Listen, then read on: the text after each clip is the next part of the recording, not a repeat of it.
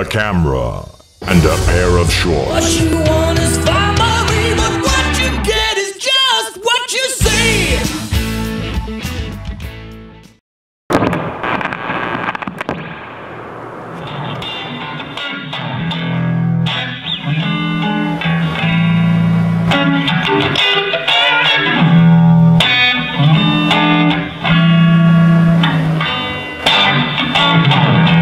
It's quite a wide range. The blues is much more a wide range thing than a lot of people think. It doesn't fit into a tiny little box. There's a lot of different blues.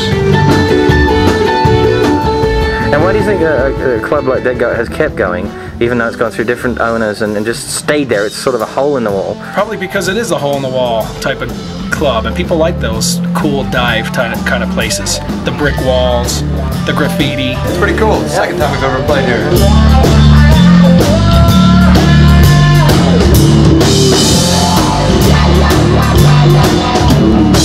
The Dead Goat was a place where we could try out the songs that we were writing and bounce them off people and see what kind of a reaction we would get back from that. You never know who's going to show up at the Dead Goat. Probably never find Governor Levitt. Nick Fry. My sister-in-law was able to sit on the seat that was freshly warmed by Janine Garofalo. It's quite the wall. This is the wall of fame, and definitely, I mean, I can point to some of these guys that have gone on to really great things, and they started here. I mean, Los Lobos was in the bar. Right. Came over after one of their sets and played for 2 hours. B.B. King holding up the shirt. I can't believe how lucky I am that these folks came into this bar and made this club what it is. And I got 100 more of these photos. I got to find another place to put, because every time a guy comes in, I'm bowled over. Someone you've never heard of turns out to be just a star. Right. So this is really something. Every day I walk by this and I am amazed that this has happened to me. And these people that support this, I am so grateful to be able to bring this kind of music to them and that they care about it.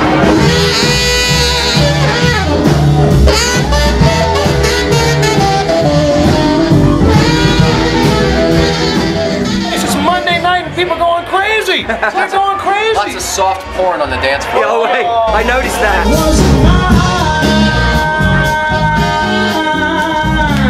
The Dead Goat, man. Who'd have thought it, man? You know, we're here in Salt Lake City, and it's just unbelievable. I'm always amazed when bands tell me that this is the best Monday night gig in the country, which I'm kind of shocked to hear. But, you know, they keep coming, and I'm lined up for months in advance with bookings. Well, you just did what you loved, didn't you? I do what I love. That's it. I fell into something that my heart is in, and it's worked out.